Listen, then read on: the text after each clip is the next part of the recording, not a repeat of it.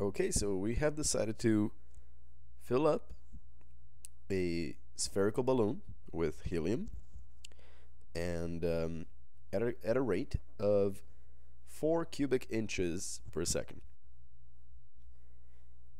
Now, the question is, at what rate is the radius increasing? The radius of the balloon, of course, when the volume of the balloon is 36 pi cubic inches. At that very moment, when the volume is 36 pi cubic inches. Okay, so our question is, what is the RDT essentially, which is the rate in which the radius is increasing with respect to time, of course. So we know that the volume of a sphere, is 4 over 3 pi r cubed. Okay, so now I can differentiate this with respect to time. So I can find ddt of both sides. Oh, forgot the 4 over 3. There we go. Okay, so differentiating v with respect to time, we can use implicit differentiation. So we have dv of v times dv dt. And of course, the derivative of v with respect to v is just 1. So this whole thing here is equivalent to 1. So we can essentially just cancel it out. Over on the other side, I can actually take the 4 over 3 pi and place it in front of the derivative because it's just a constant. And d dt of r cubed is ddr of r cubed, or the derivative of r cubed with respect to r, times dr dt, which is ultimately what we're looking for. Okay, so now we already have several elements. dv dt is equal to 4 pi over 3. Now,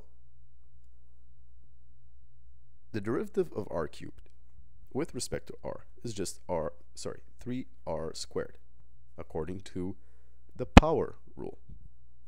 And we're multiplying that by dr dt, of course. Now we have all elements that we essentially need to figure out dr dt. We have dv dt, which is just 4 cubic inches per second, but we don't have r. But we can easily find out what r is, can't we? Yes, we can. Yes, we can. What are we going to do? We're going to plug in 36 pi in for the volume and solve for r. So here we have 36 pi equals 4 over 3 pi r cubed. Now I can divide both sides by pi and multiply both sides by 3 over 4. So those cancel out. 3 over 4 times 36 is 27. So r cubed is equal to 27. And we can take the cubic root of both sides, of course. So r is equal to 3. The cubic root of 27 is just 3. Excellent. So now we can plug in. Let me change the color. Everything's getting too blue.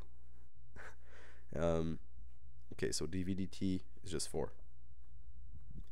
So we have 4 pi over 3 times 3 r squared.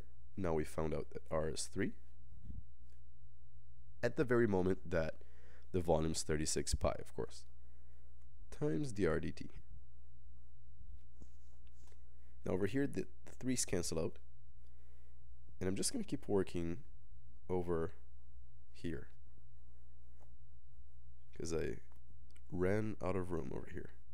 So 4 is equal to 4 pi times 3 squared is 9. times dr dt. Then I can divide both sides by of the equation by 36 pi. Why 36? Well, because 4 times 9 is 36. So 36 pi. Pi's cancel out. 4 times 9, 36. They cancel out with the 36. So we end up with, now 4 over 36 is just 1 over 9. So dr dt is equal to 1 over 9 pi.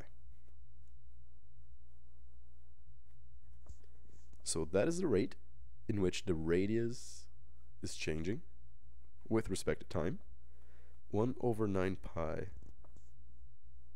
inches per second. That's it.